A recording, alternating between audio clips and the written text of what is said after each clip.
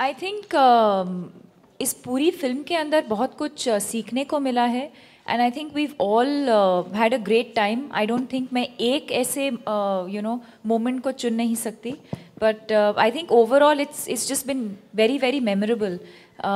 ऐसा लगा नहीं कि that weave shot an entire film. It was extremely seamless, effortless. And I think that's what you want at the end of the day when you shoot a film. You just want to have a good time.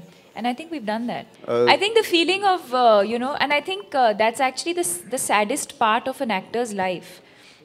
Actors are like nomads.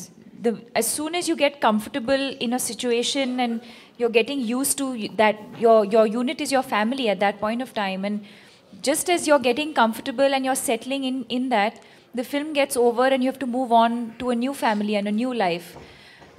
So that part of it is difficult. It's like you're, literally pulled out of one family and pushed into another. And of course, you get comfortable there also. But that in-between phase is a little difficult. So I would say the same, even with Finding Fanny. The time that we were all together, we had a great time.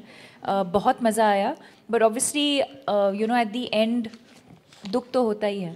When you ask me, do I have any plans? I don't think I can decide that. I have been approached in the past. I have been approached in the past when I didn't have the time to do it or when I wasn't ready to do it. But yeah, I think all actors, I think at the end of the day, an actor is looking to do good work. It doesn't matter what language the film is in.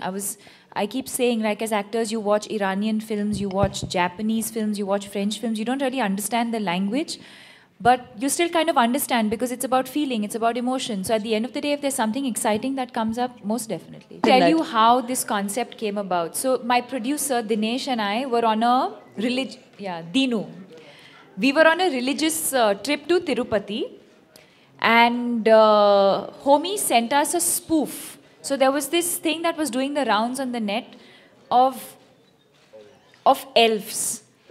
And so there were these elves and he had put our faces on it and he said, here, this is the trailer of Finding Fanny.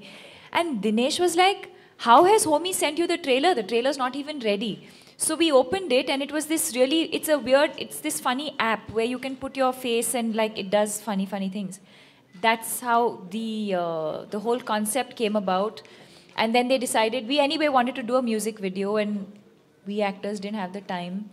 And I guess this was the best way of doing something. Though I think it's turned out for the best. It's looking very, very different from most other music videos one has ever seen. Challenging part actually was when we were shooting it, those characters obviously were not there. They've all been added in post. We didn't even know the song. So to kind of react to what those dolls are doing without actually knowing what they're doing, that was quite complicated and a little difficult to do.